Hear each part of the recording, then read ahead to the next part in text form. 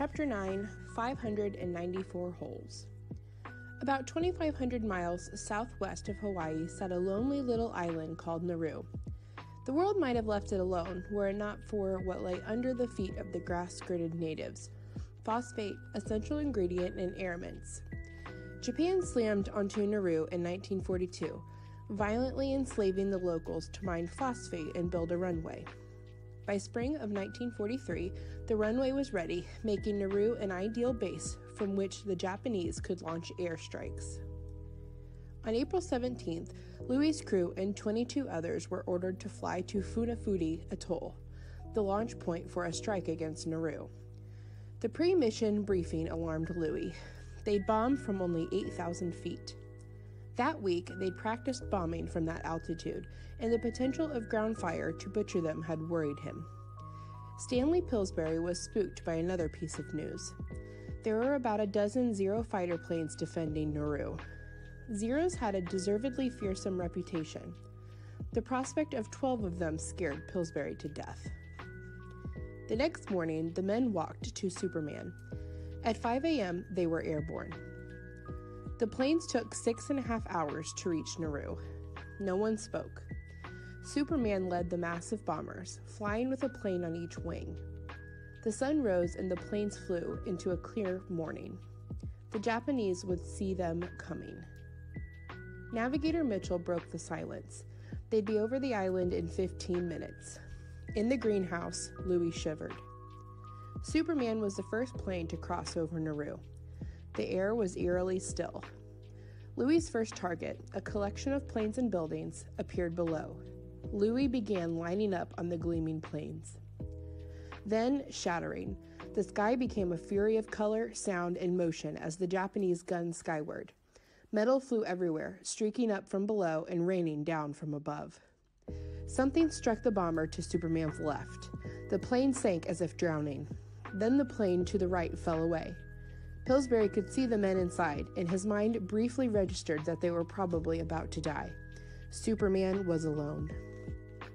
Louie kept his focus below, trying to aim for the parked planes. There was a tremendous bang and a terrified shudder. A dinner table-sized chunk of Superman's right rudder blew off. Louie lost the target.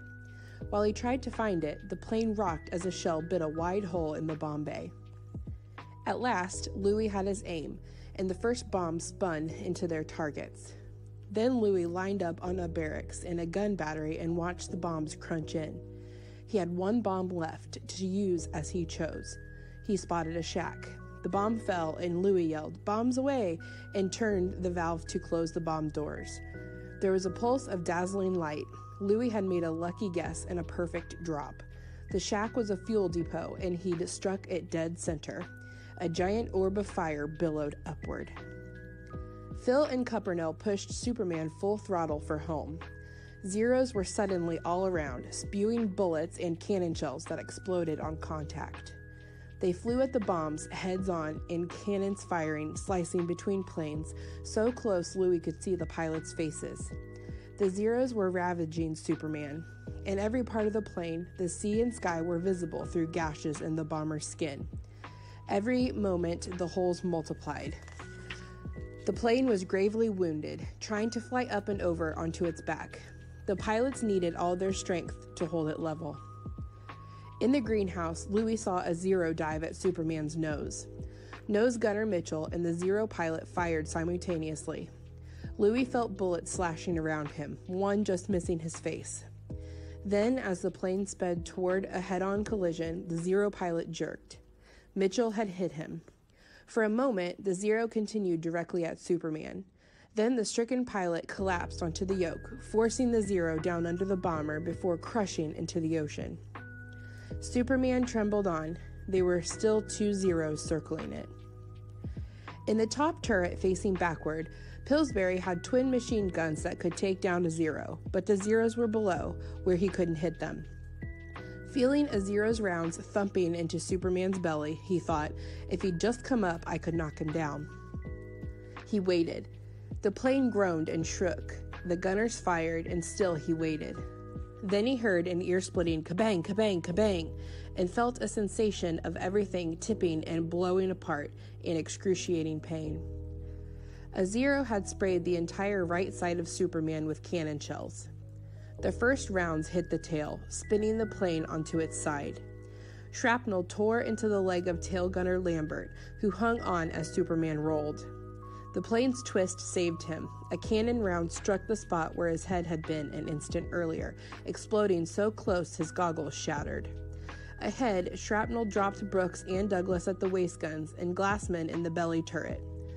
Finally, a shell blew out of the wall of the top turret, shooting metal into Pillsbury's leg.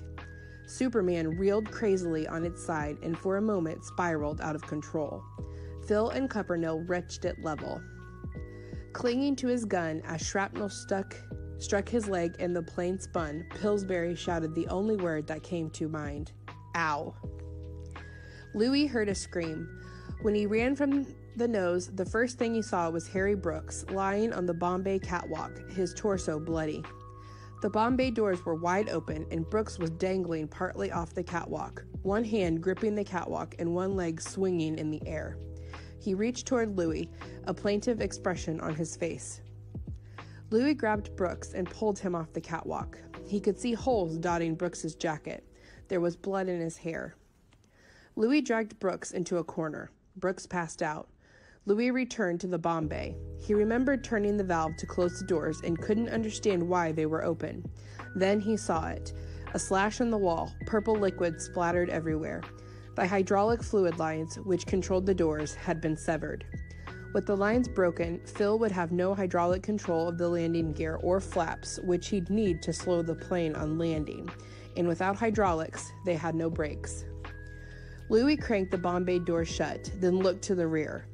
Douglas and Lambert, both bloody, were pawing along the floor, trying to reach their guns. Louie shouted to the cockpit for help. Phil yelled back that he was losing control of the plane and needed Cuppernill. Louie said it was an emergency. Phil braced himself at the controls, and Cuppernill got up, saw the men in back, and ran to them. Louie knelt beside Brooks. Feeling through the gunner's hair, he found 2 holes in his skull. There were 4 large wounds in his back. Louie strapped an oxygen mask to Brooks's face and bandaged his head. He thought about the plane. The gunners were wounded, the plane was shot to hell, and there were still 2 Zeros near. One more pass, he thought, will put us down. Louie felt something drip on his shoulder. He glanced up and saw Pillsbury in the top turret, blood streaming from his leg. Looking absolutely livid, he was gripping the gun and sweeping his eyes around the sky. His leg dangled below him, his pants shredded and boot blasted. Next to him was a large, jagged hole in the side of the plane. Louie tried to doctor Pillsbury's wounds. Pillsbury ignored him. He knew that the Zero had hit them would return to finish the kill, and he had to find it. Suddenly, there was a whoosh of upward motion, a gray shining plane, a red circle. Pillsbury shouted something unintelligible, and Louie let go of his foot just as Pillsbury whirled his turret around to face the Zero. The Zero sped directly toward Superman. Pillsbury was terrified. With a flick of the Zero's pilot finger on the cannon trigger, Superman would carry the men into the Pacific. Pillsbury could see the pilot who would end his life, the sun illuminating his face, a white scarf coiled about his neck. Pillsbury thought, I have to kill this man. Pillsbury sucked in a sharp breath and fired. He watched the tracers skim away from his gun and punch through the Zero's cockpit.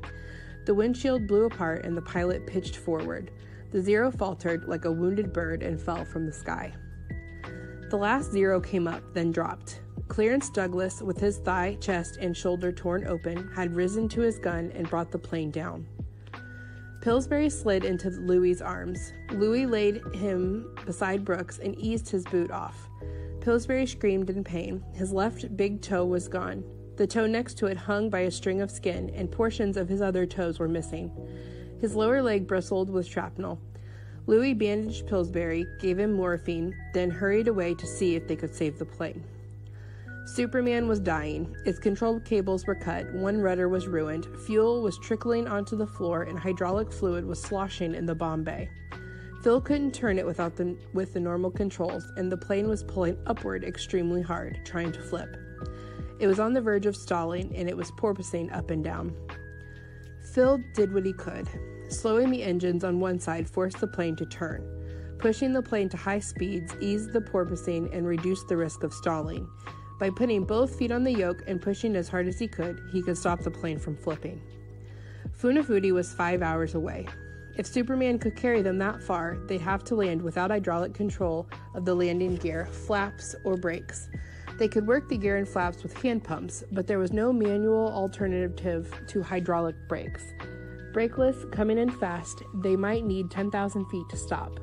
Funafuti's runway was 6,660 feet long. At its end were rocks and sea. Louie had an idea.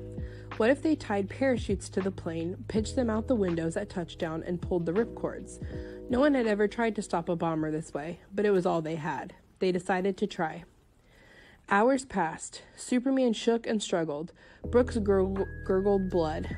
Pillsbury couldn't bear the sound. Brooks opened his eyes and whispered. Louie put his ear near Brooks's lips but couldn't understand him. Brooks drifted off. They all knew they'd probably crash on landing, if not before. No one spoke of it. At last, Funafuti appeared. Phil began dropping the plane. They had to slow down. Someone cranked open the bomb bay doors, and the plane, dragging on the air, began to slow. Douglas went to the landing gear pump. He needed 2 hands, one to push a valve and one to work the pump, but he had only one working arm. Pillsbury couldn't stand, but by stretching, he reached the valve. Together, they got the gear down. Mitchell and Louie pumped the flaps down, and Louie and Douglas placed a parachute in each waist window and tied them to the gun mounts. Louie stood between the windows, holding the ripcords. Superman sank towards Funafuti. Pillsbury looked at the airspeed gauge. It read 110 miles per hour. For a plane without brakes, it was much too fast. For a moment, the landing was perfect, the wheels just kissing the runway. Then came a violent gouging sensation. The left tire had been hit and was flat. The plane caught hard and careened left, towards 2 bombers. More out of habit than hope, Cumbernauld stomped on the right brake. There was just enough hydraulic fluid left to save them. Superman spun around and stopped, barely missing the bombers. Louie was still gripping the parachute cords. He hadn't had to use them. In seconds, the plane was swarming with Marines, rushing the injured out. Louie jumped down and surveyed his ruined plane. All the bombers had returned, everyone shot up, but none as badly as Superman. Later, ground crewmen would count its holes, 594. That evening, Pillsbury was lying in a barracks, awaiting treatment, when a doctor came in and asked if he knew Harry Brooks. Pillsbury said yes. He didn't make it, the doctor said. Harold Brooks died days before his 23rd birthday. His fiancée, Jeanette, learned that he was gone 9 days before the wedding date she and Harry had set before he left for the war.